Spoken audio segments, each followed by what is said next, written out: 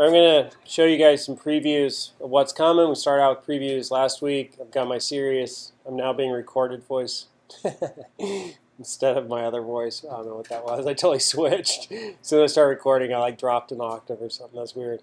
But, you know, Carson just showed me this, Project Fi at Google. So you could get cellular service through Google, potentially. And just go to Google and search for Project Fi. That looks pretty awesome. Here's my email. And that's not where I want to go. I want to go back to Google. There we go. And so previews. And I'm recording. Yes, cool. So I'm going to change and go to Documents. Documents go, Source, GitHub, goes to 11. Golang training. And I want 55. And go app serve. What? Go run. Is it just that? No. Should be an app YAML there. Oh, I need an O2.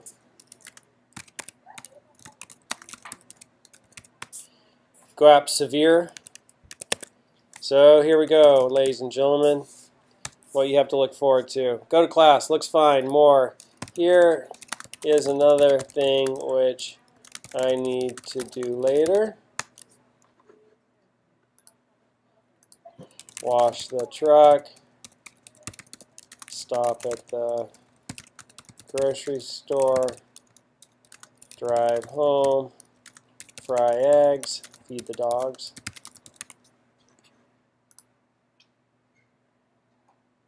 Whoa, I'm done with more. I'm done with looks fine. Another item. So the order could maybe be improved in which I'm doing this. Right, more just popped all the way up. Just brought it out in a random order. It's just bringing them out in a random order subsequently. Well, that's pretty cool. Right? So that's something we have to look forward to. And that's just basic data store. Put, delete, get kind of stuff. We did this at boot camp. Bob remembers it. And you want to see another preview?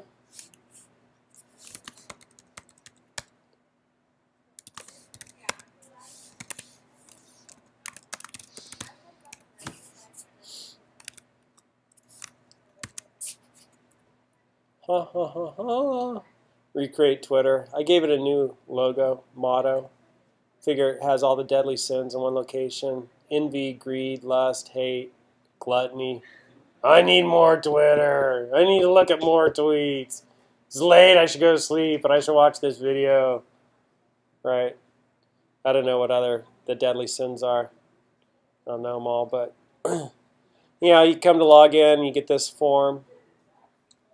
I really like design. You know, like making sure things look nice. So I think that's a beautiful thing. And I basically, you know, did not invent that layout. I was like, hey, how can I make this look good? And I was basically like, how did Google do it? So I figured Google knows what's up, right? So pretty much like what they have. So I just try to somewhat replicate that. And I like, you know, like they really think about and study what's the process people take and what works best. Does this work best? Right? Email and password?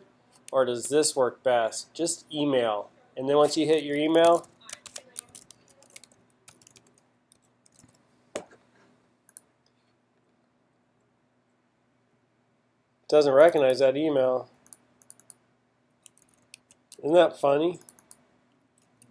That domain's, they validate whether or not that domain exists. Joe@ford.com. No problem. Right? But they ask for your email first and then your password. That probably absolutely is rooted in data and has got to be the better way to do it. You know? Like from a user's perspective. Just prevents having to check two things at once. I mean, it's Google, man. They don't care about that. They're like, what is the best deliverable? You know, check it at one time, check it another time. But that might be one of the reasons why that's better, because if you get all kinds of errors, right, then you're kind of like, oh man, 2 of my fields have erred. You ever filled out one of those forms, you got like 7 fields that weren't right, you're like, ugh, as opposed to 1 at a time. So then you could also create an account.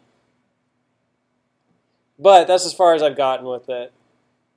So the next steps are to integrate validation, validating, and putting a user account into data store. So that's coming. Are you guys wowed? Isn't that nice? I mean, there's a lot to that. I'm trying to put this out, break this down in as straightforward a way as possible. Like, let's start with the UX design, and then let's build on that and add in listen and serve, and then let's handle error handling, and then we'll abstract our templates, right? So pull out of here the HTML and put it into templates. And then we'll document our code, and how do you document code? And then integrate App Engine and use Julian Schmidt's router, and then create the login form and the user account form, and then I'll process that. And so trying to build it up step by step so it's a clear sort of, let me see each new added feature instead of looking at an overwhelming wall of code. Right? You can. Caleb said make sure each step works before you go to the next one. You make sure each step works before you go to the next one. Your That's right. I was reflecting on that either last night or today. You guys, so yeah, building it, you know, make sure each step works before you go to the next one. But we left off, we were looking at sessions and cookies. So we saw sessions and cookies. And I said, hey, this would be a really good example to look at. Did anybody look at it? Raise your hands.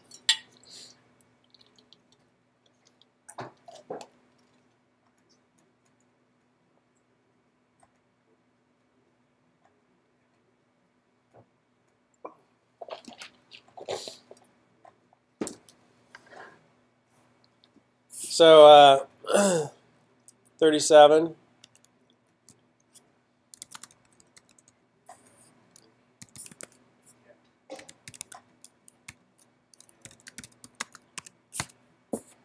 Since it's not App Engine, I type go run main go. And then I come back here. And where's it serving? On 9,000.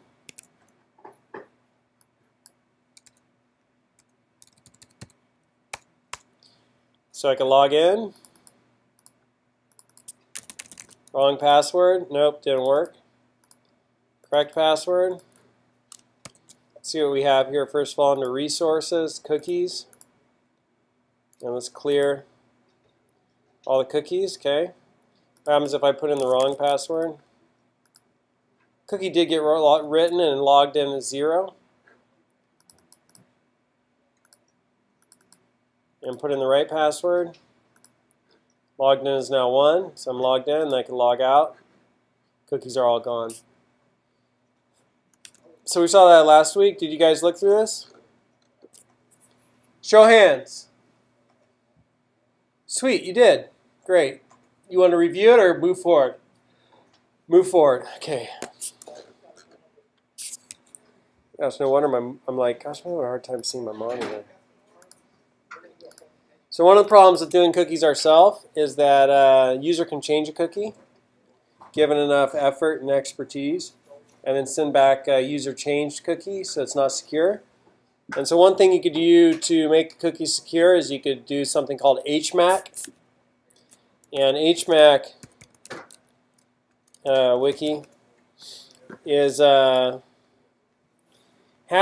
key hashed message authentication code. And so basically that just encrypts all of your stuff. And if you want to see the beginnings of HMAC, you could go to GitHub and look at Summer Bootcamp and search this repo for HMAC. And so here's some files where the beginnings of HMAC are built up, so you can look at those. How cool is that? How many people knew you could do that at GitHub? You could just search a certain repo for something and it'd show it to you. Pretty neat. So, so if you want to see HMAC there, but Caleb was like, you know, it's pretty involved to do it, so we never even built it out all the way at summer boot camp. Perhaps if we'd been catching on quicker, we probably would have gone into that further. But we had a beginners group, and I include myself in that category at boot camp compared to Caleb. All right, so another way you can do it is with Gorilla. And so here's Gorilla Toolkit, and it's built for Go. And you could do context, a MUX. So what's a MUX? What's MUX stand for? Multiplexer, right? So routing. Secure cookie sessions, WebSocket. I'm not sure what RPC is, or schema. Converts form values to a struct. Interesting. But if we look at sessions, or a secure cookie, if we look at secure cookie, we've got like old school 4.3 window today. We can see the hash key is required, used to authenticate the cookie value using HMAC. Okay? It's recommended to use a key with 32 or 64 bytes.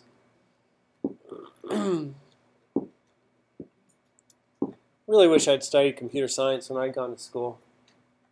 Some of the stuff is like, oh, I'd like to take an entire class in encryption, so I totally understand that more thoroughly. But somehow I got old, man. Like, I went to school like 1989, went to college. Right? So I graduated from high school. Trip out. So HMAC, road of reflection there. And so we could also do sessions here. Provides cookie and file system sessions and infrastructure for custom session backends. So cookie and file system sessions. Versus cookie is encodes and decodes authenticated and optionally encrypted cookie values. Encodes and decodes can't be forged because their values are validated using HMAC. So sessions, here we have sessions new cookie store. We did Gorilla sessions. So we went straight to, we could have done secure cookie. That might be fun to play with, so maybe we could try that as an exercise. Right, but we did the sessions one, Gorilla sessions, and so imported Gorilla sessions, and then sessions new cookie store, and if we come over here, there should be like some reference or something, API, and we have new cookie store, new cookie store, new cookie store. Type cookie store. Store sessions using secure cookies. So this is actually creating a session where we're storing data, like not only the unique ID, but other stuff. So we have a secure cookie codec to slice, and options, pointer to options. So if we do new cookie store, type cookie store, is that, and new cookie store gives us a pointer to a cookie store. Returns a new cookie store. Keys are defined in pairs to allow key rotation, but the common case is a single authentication key and optionally an encryption key.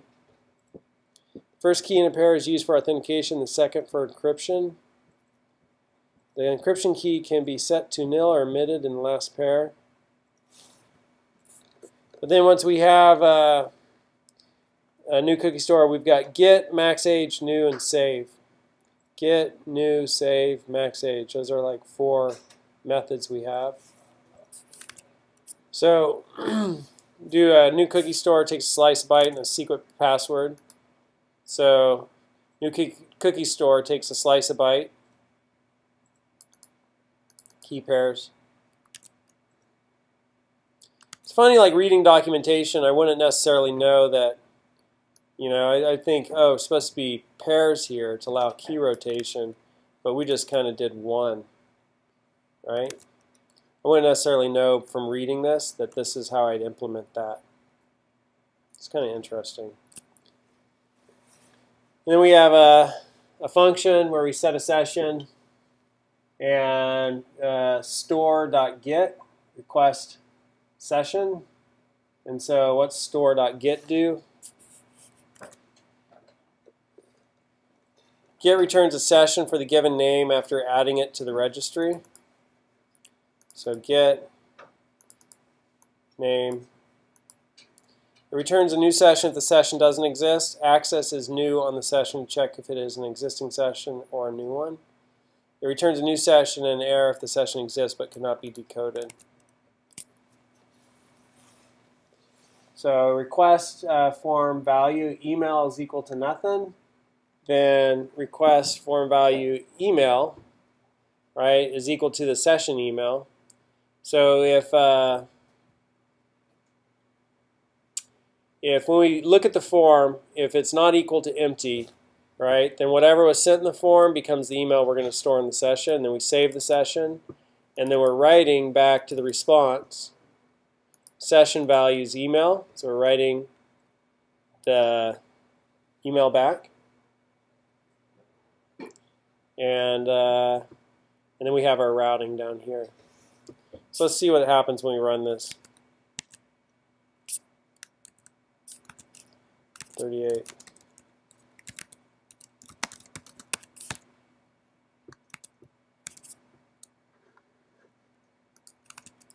Am I on 9,000? 8080.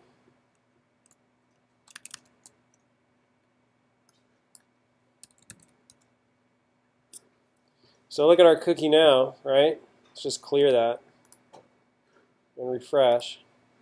Pretty crazy looking cookie.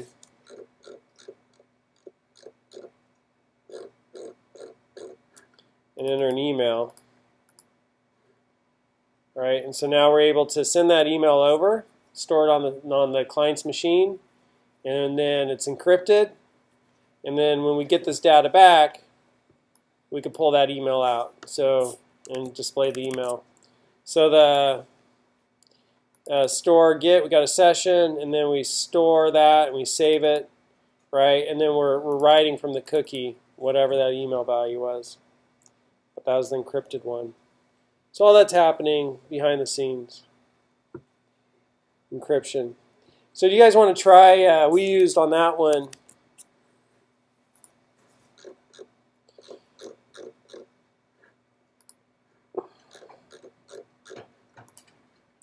we use sessions. Do you want to try just secure cookie?